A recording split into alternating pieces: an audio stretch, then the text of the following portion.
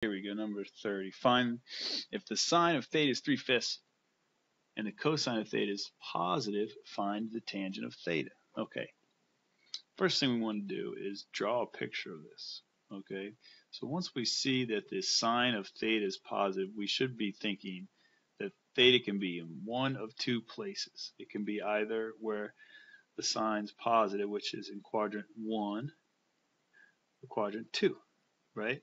But then we're given this other bit of information that the cosine of theta is positive, right? So that means that it has to be in quadrant 1 because cosine is negative back here. Okay, so that puts our, let me try and draw that a little bit better. That puts our angle theta in quadrant 1, which is good because that's easy. Okay, so if the sine is 3/5, that means that's 3 and that's 5. All right, if that's theta. So all I got to do really to find the tangent is to find this right here, which I'll call x. Okay, and we know that the relationship between x, y, and r goes like this: r squared equals x squared plus y squared.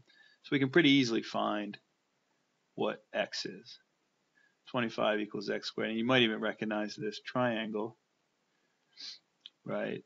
That is, x squared would be equal to 16, and x is 4. It's a 3, 4, 5 right triangle.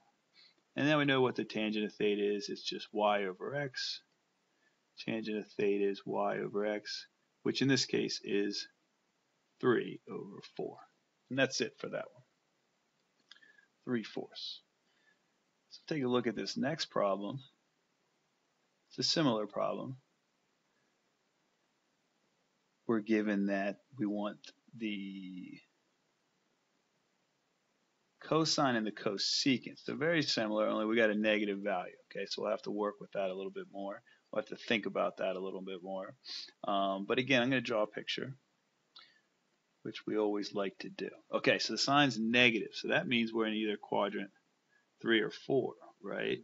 But we take this other bit of information, the secant positive, or that's the same thing as saying the cosine's positive, right? Because the reciprocal doesn't change the sign, plus or minus sign. So where is sine negative and cosine positive? That happens over here. Okay, so that tells me that my angle, theta, ends up in quadrant 4. That's where sine's negative and the secant or cosine is positive. Okay, and by definition, sine's opposite over hypotenuse, or y over r, I should say. So that should be 1, and that should be 4, and that, of course, is negative. Okay, so very similar to the last problem, we have to figure out what the x value is.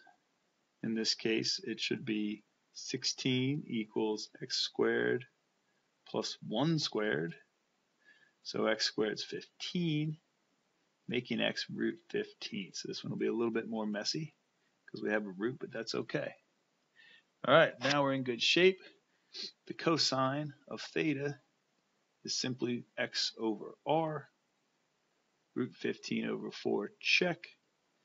The cosecant of theta, we actually didn't have to do any work for. I don't even need my picture because I know the cosecant's reciprocal of the sine, so I just reciprocate -1/4 and I get -4.